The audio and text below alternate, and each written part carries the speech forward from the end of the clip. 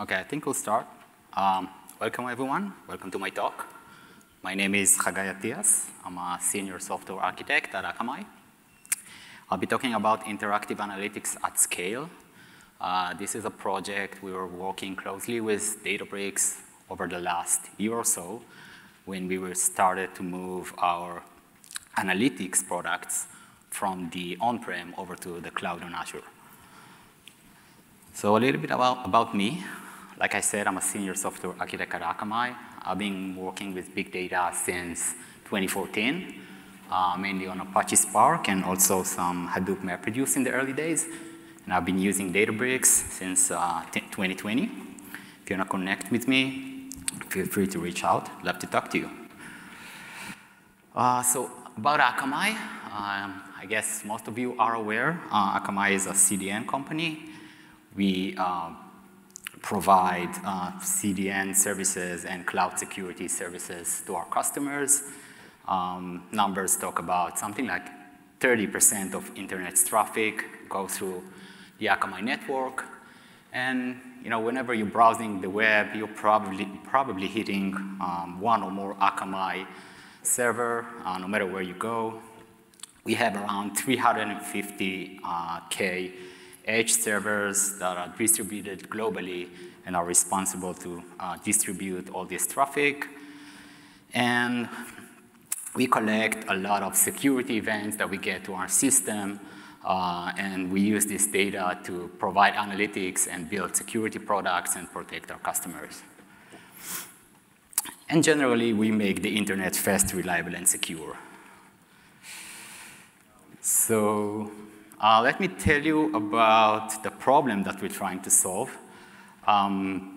We need to provide our customers with real-time interactive analytics so they are able to run queries against their data and get results in real time. So just to give you some numbers, for this type of product that we're working on, we get about 1.5 gigabytes a second of data. This is compressed. About 6 million records a second of malicious activity. And over the course of 30 days, that totals to something like 4 petabytes that we provide interactive analytics over. And like I said, Akamai is a large enterprise. We serve some of the biggest enterprises out there. So think of names like TikTok or Airbnb, Amazon, Nike, Adidas, and many other big retailers and media companies that are coming to Akamai to get services, and we need to provide analytics for also those very huge customers. So here's a simplified architecture of what we have. So on the left, this is the Akamai Edge network, sending events to our, I call it the receiving layer that we have deployed on Azure. From there, we use Kafka and ADLS to stream those events. And then we use Azure Databricks to process it and write it to Delta. Okay? What we don't see in this picture is the receiving side, but imagine a customer that comes to us and it goes to the Akamai portal, which is, by the way, also deployed on Azure. And then using JDBC, we query Delta Lake to consume the data. Now, what you don't see in this diagram is what is called the medallion architecture. So in this type of workload, we are not fully deploying the medallion architecture. We are doing some cleanups and some transformations in the receiving layer. And then we also definitely doing some transformations on Azure Databricks when we create a Delta table. But that's it. You won't find any gold layer here and no aggregations at all. And to understand why, let's talk about some of the challenges that we have. So we have very strict KPIs that we need to meet for this type of products, and these are regarding data availability and query performance. So events needs to be available for consumption within just 5 minutes of occurring at the Akamai edge, which leaves very little time for ingestion.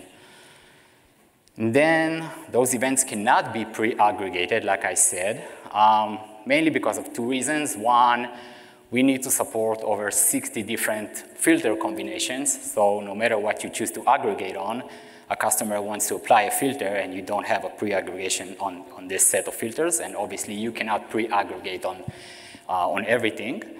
And the second thing is, like I said, we do need to meet a very strict SLA for data availability, and pre-aggregation adds latency. The next KPI, which is kind of tough, is we need to return our queries within 10 seconds for the 99th percentile. Now, like I said, we do have some very large customers, and queries can scan hundreds of terabytes of data. Where you still need to meet this KPI.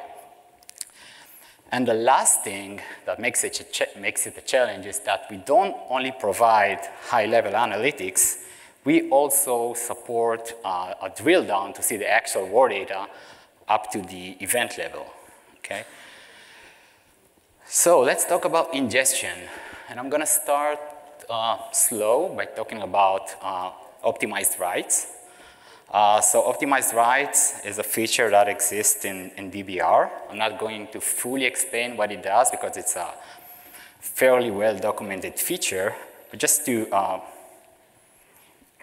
give an idea, so instead of having your data being written directly from the executors, what optimized writes will do, it will add an extra shuffle phase that corresponds to your table partitioning scheme. So you get to write less files per each partition, and in most cases, just one file per partition. So eventually, on ingest time, you end up with less files. Now, what we thought is that this is great, but it's going to add some latency to our ingest job. But what we found out is that optimized writes on our scale and our workload actually speeds up ingestion. And the reason is that if you have a large enough cluster and a strong enough VM with enough memory, the extra shuffle phase is probably not going to do any spill. And then it's going to finish fast enough.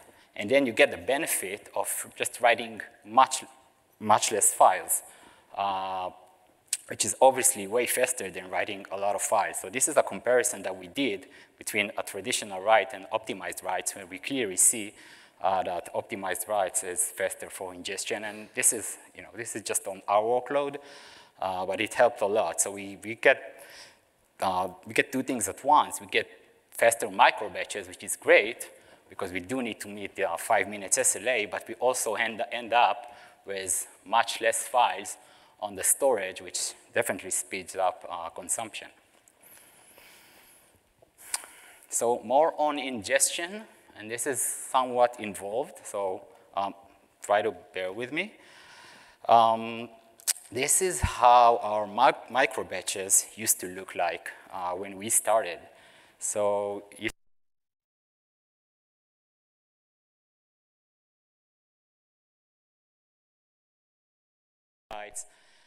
and then it writes it out to the table, which is great. And in an optimized world, this is where you would expect that your micro batch will end, right? But what actually happens is that those metadata jobs start to kick in.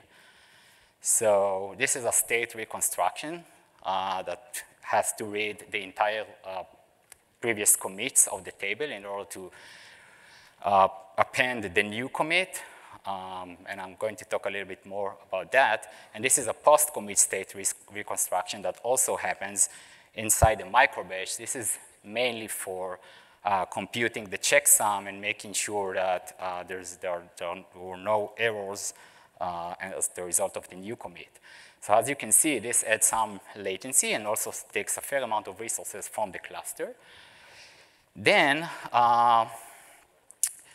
we have some sampling jobs. So this is doing sampling in order to get the boundaries, in order to reorder the commits and the checkpoint. So I'm not going to talk about how checkpointing works in Delta, but imagine that whenever you have to do a checkpoint, this definitely adds some latency. So, and if you exceed, I think, 10 MB of total commits, which is the default in Delta, that means you're going to do a checkpoint on every micro batch, which was what happened to us.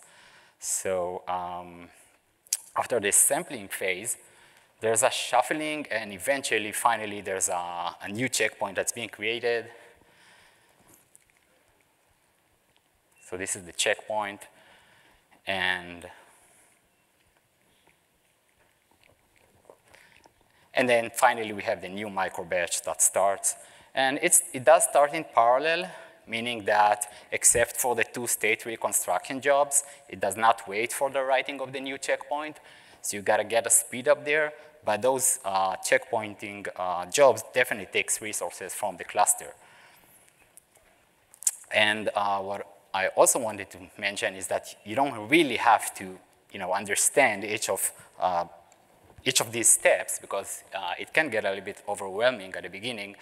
But what's important to understand is that you have to keep an eye on those metadata operations if you have a table like we do, which has a lot of files and a lot of partitions, and obviously, as a result of that, a lot of metadata. So what you can see here is that roughly 55% of the overall batch resources are used for metadata handling, which is a lot.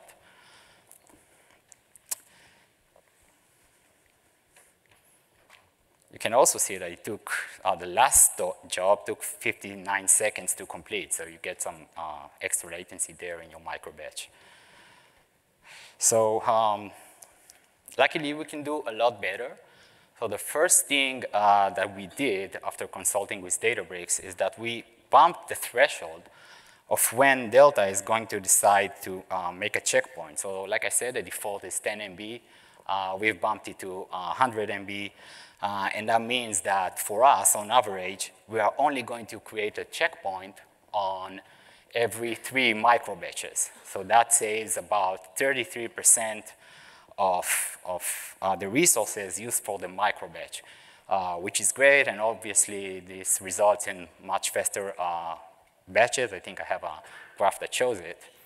What you have to remember is that checkpointing is there to speed up readers, right? Because the idea is when you checkpoint, there's only one file that a reader needs to read in order to understand what is the state of the table.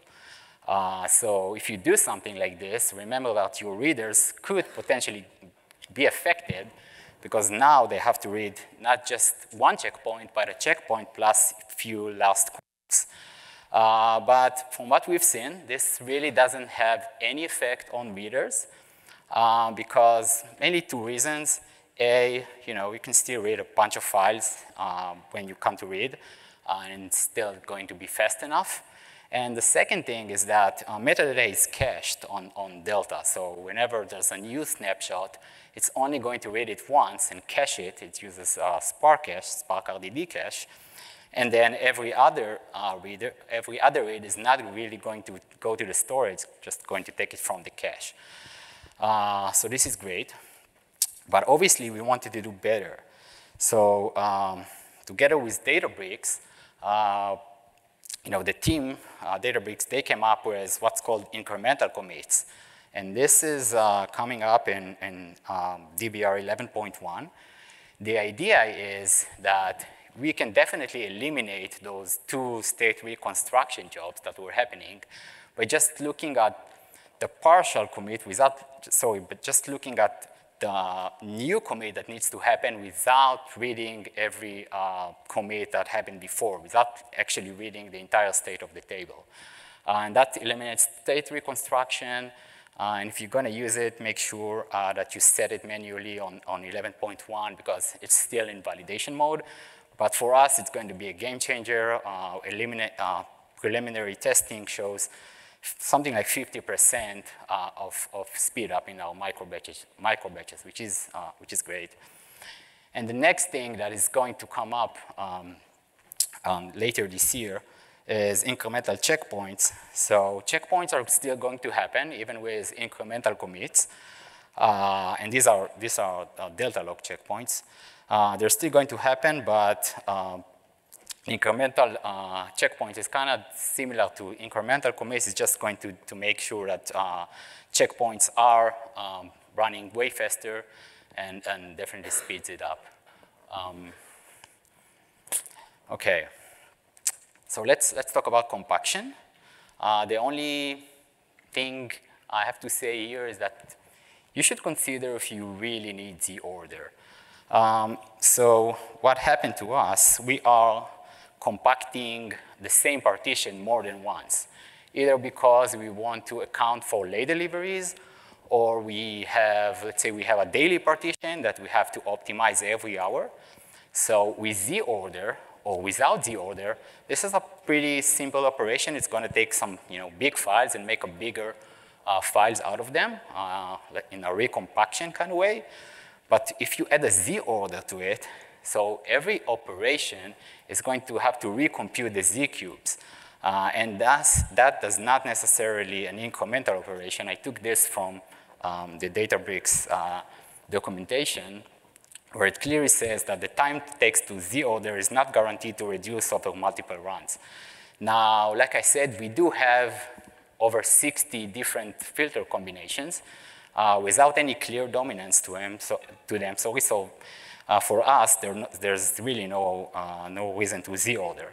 And by removing Z order, we were able to run our optimized jobs much faster with way less resources. Last thing I have to say is that if you're running Z order on something that is time-based, like a timestamp or something like that, remember that you probably have a min and max values in delta that are probably pretty much in a good state because time is naturally ever increasing, right? So your min and max values are pretty much distinct. So you need to really consider if you need Z order, if you are doing Z order or not, something that is a timestamp. Okay, let's talk about caching. So caching is going to happen automatically in Delta. I'm sure you're all aware if your VM supports it, meaning that it has an SSD or an NVMe attached to it. But what we are doing is we kind of take it to the next step, and we run cache select to prefetch data before it's even needed. And the reason we do that is sometimes we have queries coming from customers that are so big that going to the actual storage and reading it is still slow enough. And I'll show you how slow in a second. And this has a lot to do with bandwidth limits that we're hitting on the storage. So we're hitting more than, I think on Azure the default is 50 gigabits per second of egress and egress. So if a large query comes in, you don't want to wait all this throttling that is happening. You better bring it from the local storage.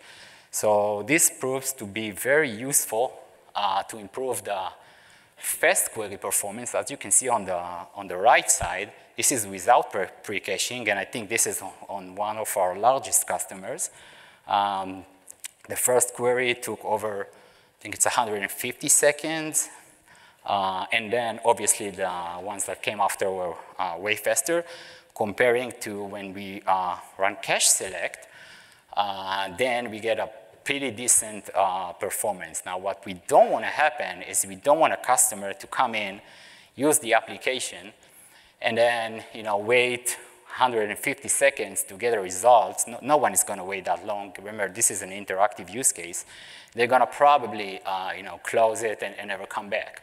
So we want to make sure we give a pretty consistent experience to our users by doing that, by doing a cache select, what we call a prefetch.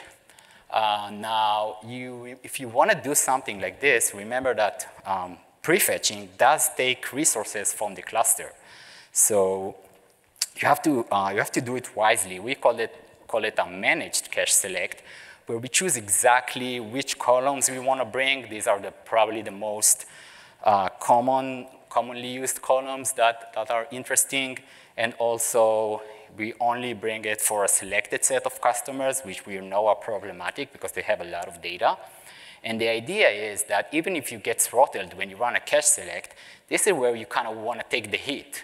You want to take the hit when you run the cache select, and it's OK if you get throttled. But then when a query comes in, a customer query comes in, it's going to read it from the local cache and get great performance.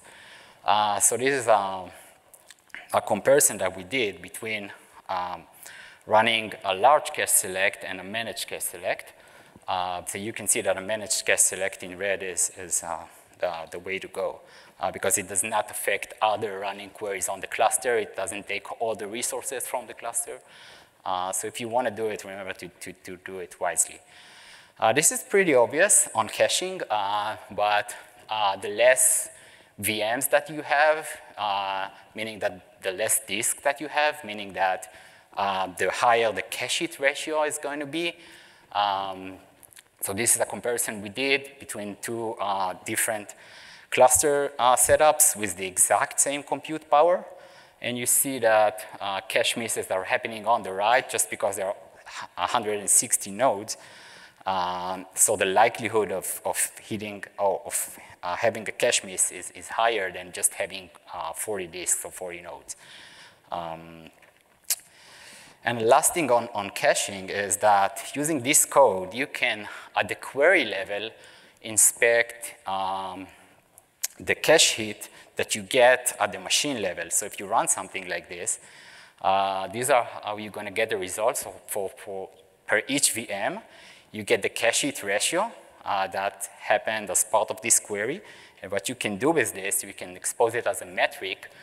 So if you have a scenario where your query performance is degraded, so it's degraded, then you can easily understand whether this has something to do with caching or cache misses, which is what we do, by the way. Let's talk about query. So just a couple of suggestions there. Make sure you set a proper stainless limit. This will avoid blocking your query to compute the table state or the latest table snapshot. So if you set it properly, it has no effect on data recency. You're still going to have the latest data on the table. It just means that all of those computations of the table state are going to happen asynchronously. And the next thing, you want to avoid state reconstruction during read. So set it to something which is bigger than your overall commit files. And if you see that you have a problem, or this is how you're probably going to see if you have a problem with metadata handling, you're going to see this job, data skipping reader v2, that takes too much time when you read. So you have to look into your metadata. This is a comparison that we did. So like I said, we started over a year ago. It was, I think, DBR 8.3. We were working closely with Databricks and Azure team to meet the SLA that we wanted. So you can see that on 8.3, it was pretty much OK until the 90 percentile. But then it just does not meet the SLA of 10 seconds. And after all those improvements, this is, by the way, I think mainly comes from caching and having a better cache hit rate, and also some extra bandwidth that we got. We were able to meet the SLA of 99 percentile for our customers, which is around 6 seconds. OK, so it was a long journey. I'll quickly go some of the improvements that we got from the team. So we got many fixes to eliminate some inefficiencies in the delta log and metadata handling, which eventually led to the idea of incremental commits and also incremental tech checkpoints that will come later this year. On the delta cache, we got improved cache affinity and hit rate. We started, I think, with something like 60 or 65% for cache hit rate, and now we're easily in the high 90s. And there's also support for multiple cache replicas, so you can, using this syntax, you can choose to replicate or have more than one replica for your cache data. Vacuum, so we had some issues there. Again, we have a lot of files and a lot of data, so we got 47x speed up, which got into DBR 10.4.1. and also some support to reduce throttling and avoid throttling as much as possible. Okay, so where we are today, pretty much good with ingestion. By the way, we are rolling out, I think, today or tomorrow with the first set of customers to production. We're good with ingestion, and it's even going to get better with incremental commits. We're good with compaction, because once we realized we don't really need the order, so our compaction jobs are running smoothly. On the caching side, we used, like I said, a managed cache, which proved to be very useful, and our cache hit rate is over 60%, over 90%, sorry.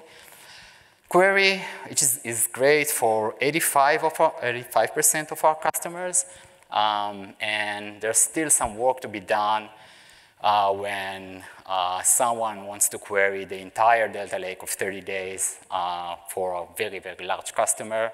This still does not meet the SLA, so that's kind of where we are in this progress, and this is what we pretty much have left. So that's it. I want to thank you for listening, and I'll be now taking questions. Thank you.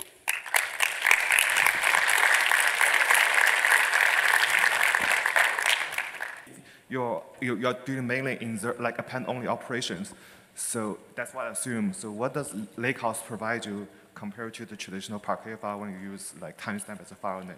Yeah, great question about the Lakehouse. So we chose to use the Lakehouse because for this type of use case, we're only providing interactive analytics, right? But the idea was to use the same data to be used for reports. I didn't show other workloads that are running over the same set of data, but we do have some other workloads. So think of reports, pre-sale, some marketing jobs that are happening, definitely a lot of research, and soon, hopefully, some ML workloads are going to happen once this goes entirely into production. So we wanted to have just one data set that has everything and provides everything, interactive analytics, reporting, BI, machine learning, and all of those. Hey, the question I have is, do you have any requirements where you have millisecond SLAs? Not really. So we do have 10 seconds for the 99th percentile, but I think the average is around 3 or 4 seconds of what we have for most of our customers. So that's pretty decent, and this is kind of what we get. And how are you serving any requirements where APIs need to consume this data? Like Sorry? If there are APIs which need to consume data from your data, do you move this to another storage engine which can support the millisecond responses? No, we use this data set to, like I said, to provide analytics within. With the same storage? Yeah, same storage. Okay. Hey, great talk. Thank you. Quick question. With this setup, did you set up a DR site? How did you accomplish a disaster recovery in case one of your availability zones goes down? I missed the second part. Can you repeat? The question was more on DR sites. Did you set up a disaster recovery site on if your AZ goes down? Yeah. How is this data available? How are your pipelines being working on a DR site? Yeah, that's a long answer. Why won't we meet offline, and then I can talk to you about how we do it, because it's going to take me at least 10 minutes to explain what we do there. Sorry about that. You mentioned object store throttling was an issue. Yeah. I'm curious how you address that. Yeah, thank you. So, like I said, the number one thing that helps with that is just prefetching. Bring data and just avoid going to the storage if you don't have to. The second thing is that we were able to get a feature called original storage from Microsoft Azure, which has exceedingly high bandwidth rate. So using that, we peak around 500 gigabits a second for ingress. And on egress, reading the data, we sometimes peak around 1 terabits a second using this regional storage that we have on Azure. So those two things really helped. Sorry, quick 2 questions. So the ingestion, is it a batch ingestion or the streaming ingestion in this Streaming. case? Streaming? Yep. And when you when you save the data, is it the Delta table on the Databricks or the Azure storage? So the actual storage is on Azure. So it's a Delta table where the Parquet files and the metadata actually sits on an Azure storage account, ADLS. So there's no saving on the Databricks in itself as Delta tables? No, Okay, no. okay, cool. Some thanks for that. Yeah. Hey, great talk. I have a question regarding incremental checkpoints. Yeah. So are you planning to aggregate state? Okay, so to be honest, I don't know much about incremental checkpoints. I know it's pretty cutting edge stuff that's going to come later this year. The only thing I can tell you about it is it should speed up the way it takes to make a checkpoint. I can talk a little bit about incremental commits, but incremental checkpoints is kind of still in the works, so I don't have all the details. But I'm sure some folks from Databricks can help with that. All right, thanks. Hey, Shannon.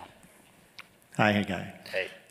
Quick question. I know you mentioned the 99th percentile a couple of times. Just for context, can you elaborate on what a 99th percentile is in the amount of data per day or per hour? So what is that size customer? What a 99% is?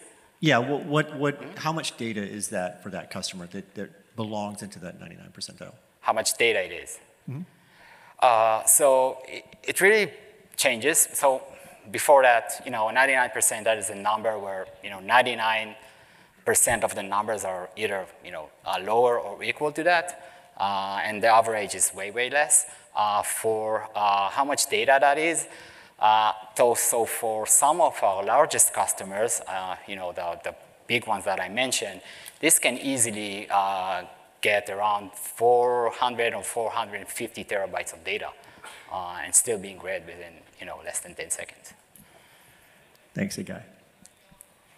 Excellent job, by the way. Thank you. Hey, could you talk a little bit more about the maintenance that you run on your Delta tables? So around like vacuuming, optimizations, so on.